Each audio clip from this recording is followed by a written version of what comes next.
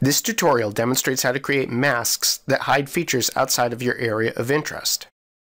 First, choose the layer on which to base the mask and make it the working layer. Use the selection tools to choose the features in your area of interest. Then choose Tools, Reports, Mask. Freehand masks can be created from an area layer and are extremely fast to create.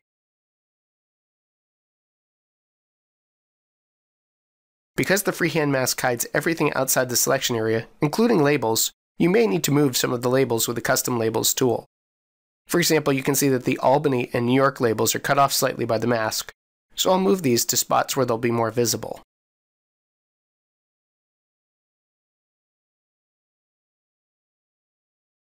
To remove a freehand mask, right-click on it and choose Delete. You can also create layer masks. Layer masks take longer to create, but do not obscure labels and can be created from point, line, or area layers.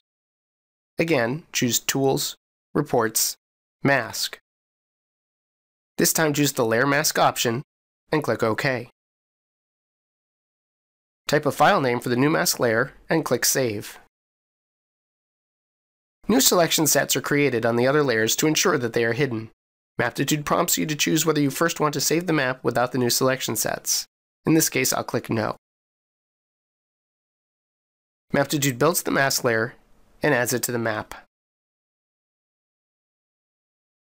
And if I restore the labels that I moved earlier for the freehand mask to their default locations, you will see that they are not obscured by the mask.